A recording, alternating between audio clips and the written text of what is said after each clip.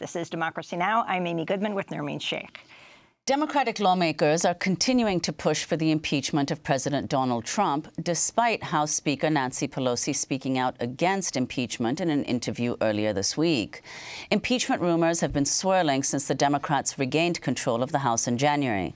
But Pelosi told the Washington Post Monday she is not planning on launching impeachment proceedings against Trump, saying, quote, "He's just not worth it," and that it was too divisive. She called Trump ethically and intellectually unfit for the presidency, but said Congress would require an overwhelming and bipartisan reason for impeachment. But some Democratic lawmakers have pushed back on Pelosi's comments. Washington Congressmember and Progressive Caucus co-chair Pramila Jayapal said that congressional investigations should determine the appropriate course of action and that evidence of a, quote, consistent pattern of abuse of power or of obstruction of justice would be grounds for impeachment.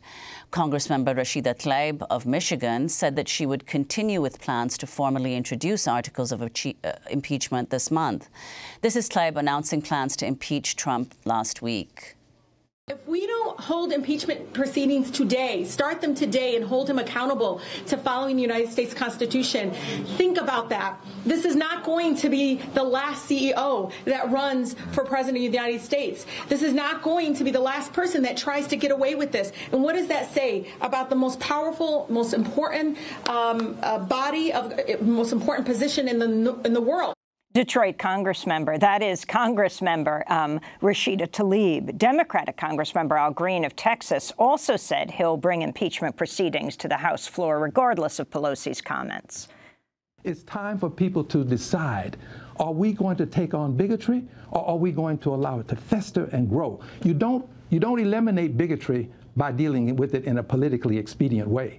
You have to take it head on. Well, for more, we're joined by John Bonifaz, attorney and political activist specializing in constitutional law and voting rights, co-founder and president of Free Speech for People, one of the organizations calling for Trump's impeachment, co-author with Ron Fine and Ben Clements of The Constitution Demands It, the case for the impeachment of Donald Trump. John Bonifaz, we've had you on a few times in the last 2 years.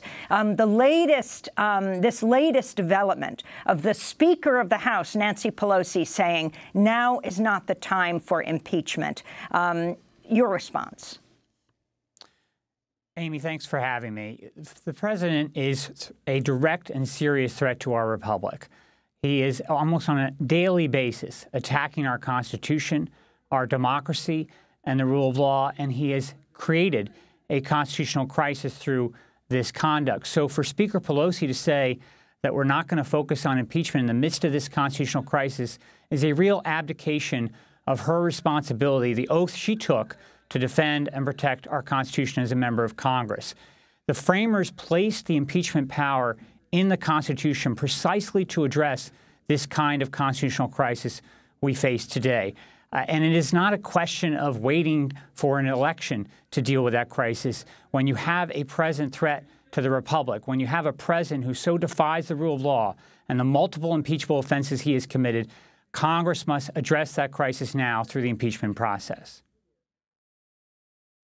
List some of those impeachable offenses, the precise grounds on which Trump could be impeached.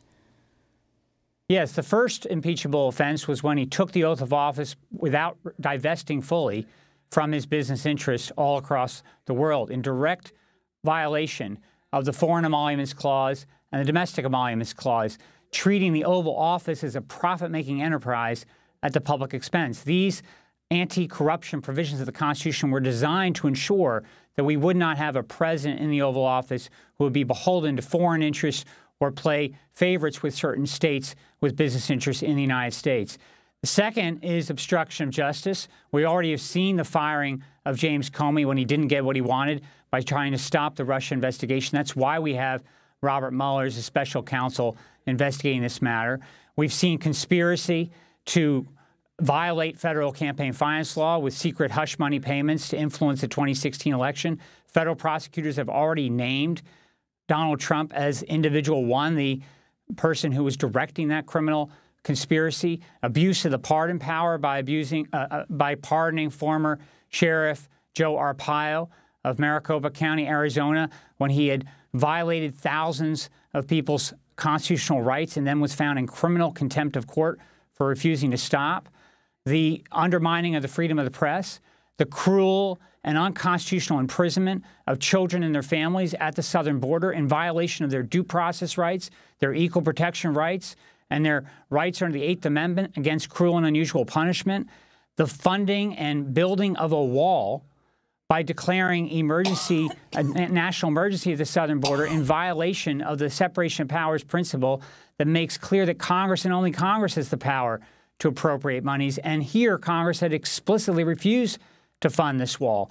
You know, even that last impeachable offense this president has committed on this declaration of a national emergency raises the question, with the president so dangerous in the Oval Office, what more will he declare an emergency on? Shutting down the internet, arresting protesters he doesn't like, engaging in issuing martial law? I mean, this is the danger we have with someone in the Oval Office who so threatens our republic, and is precisely why the framers placed the impeachment power in the Constitution. John, President Trump tweeted Wednesday, "I greatly appreciate Nancy Pelosi's statement against impeachment, but everyone must remember the minor fact that I never did anything wrong. The economy and unemployment are the best ever. Military and vets are great, and many other successes. How do you impeach a man who is considered by many to be the president with the most successful first 2 years in history, especially when he's done nothing wrong and impeachment is for high crimes and misdemeanors?" Your response? Well, this is precisely why members of Congress should get behind Congresswoman Tlaib's resolution she's going to be introducing soon in the U.S. House of Representatives, because it will be the way to start an impeachment investigation. What Congress needs to do is initiate an impeachment inquiry into all the impeachable offenses this president has committed. That's the first step in the impeachment process. And Congresswoman Tlaib is an American heroine for standing up and the courage and leadership she's shown to defend our Constitution and our democracy, as is Congressman Al Green. The responsibility of members of Congress in this moment of crisis is to defend our Constitution and our democracy, and that's what's required here. We do not need traditional congressional oversight. We need impeachment hearings. Well, John Bonifaz, is there anything to indicate that there would be sufficient support in Congress to bring about impeachment? I think the grassroots pressure continues to grow all across the country. Millions of people have signed petitions demonstrating they want Congress to act on this, and we will only hear more from people across the country as the evidence grows. But really what's required here is Congress to follow their oaths of office and defend our Constitution. And for people who want to get engaged and demand that their member of Congress stand up, they should join us at impeachmentproject.org and join this overall movement to protect our republic. And Nancy Pelosi saying, you just don't have the numbers. We would not do this unless it was bipartisan. Do you think she has good cause here to be opposed to impeachment at this moment? I mean, what's happening here, Amy, is that Speaker Pelosi is completely ignoring history. If the bipartisan requirement had been placed in 1973 before the U.S.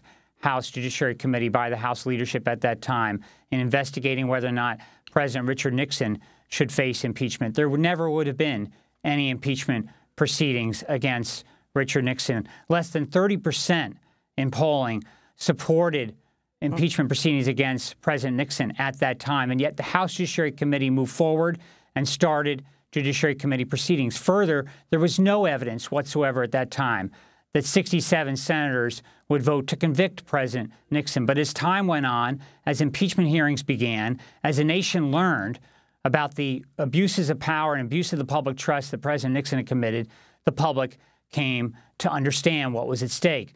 That's the responsibility of Congress here. If Nancy Pelosi is putting forward a standard that would never have been put forward in 1973, 1974, President Nixon never would have faced the impeachment proceeding. That's not the standard for impeachment. The standard is, are there abuses of power, abuse of the public trust? The House must carry out their responsibility, issue those charges, and send those to the Senate. John Bonifaz, I want to thank you for being with us. Attorney, political activist specializing in constitutional law and voting rights, co-founder and president of Free Speech for People, one of the organizations calling for Trump's impeachment. This is Democracy Now! When we come back, a new book is out, Until We Reckon, Violence, Mass Incarceration, and a Road to Repair. Stay with us.